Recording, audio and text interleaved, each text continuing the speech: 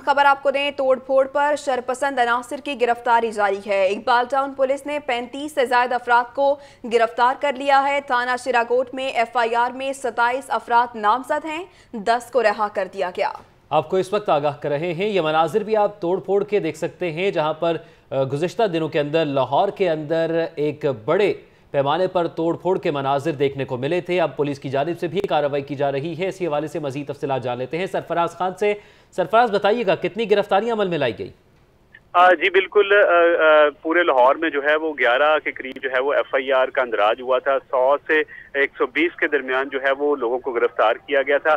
अगर Iqbal town division और थाना शेराकोट की बात की जाए तो बाबू साबू से 27 अफराद पर नामजद जो है वो FIR दर्ज की गई थी, जिसमें मुख्तलिफ किस्म की दफात जो है वो शामिल की गई थी। और इसी दफात के सिलसिले में जो है वो इन लोगों को गिरफ्तार करके मौका पर जो है वो 10 अफराद को छोड़ दिया गया था।